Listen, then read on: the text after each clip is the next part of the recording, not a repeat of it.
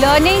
This is with regards to the GDP. The Indian economy, the latest inputs are now highlighting the fact is growing by 8.4% in October till December. This is the data that we have received from 2023 against a 4.3% a year ago. The government data has indicated that the Indian economy is to grow at 7.6% from the financial year 2023 up to 2024 compared to the revised estimate of 7% for the financial year 2023. This is the government data. For more details, let's quickly go across to Shweta Punja of Money Control, who's joining me right now. Shweta, do share the details of the data that have come in, and what do they go on to indicate, that too when we are just months away from the Lok Sabha election? Right, absolutely. A very interesting and positive set of numbers coming in today.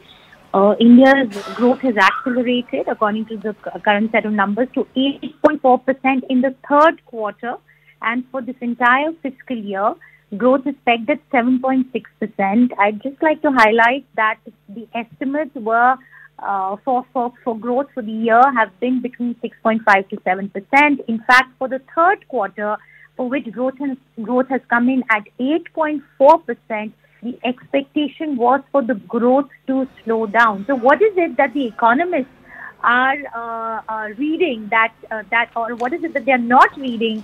Because clearly there's a mismatch here, between what the economists were expecting and what has come out.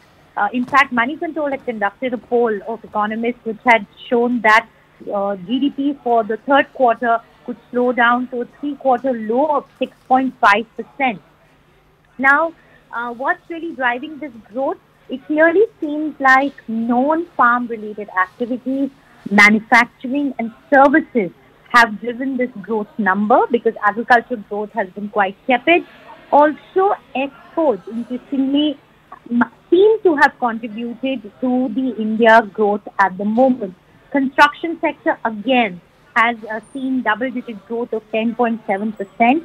So that's another sector that seems to have really contributed to a robust growth number. Shweta, there's another interesting aspect that I'd like to draw your attention to, which is that most of the growth rate that is in fact rising at the moment is also being attributed to India's manufacturing sector. Having said that, what does that mean at a time when India, as we already know, is competing with China in terms of manufacturing? So it's a very positive sign, because for several years, in fact, the private sector was very wary of investing. Our capacity utilization was low, but currently it seems like, looking at the numbers, manufacturing sector has shown very robust growth, and that's definitely a very encouraging sign.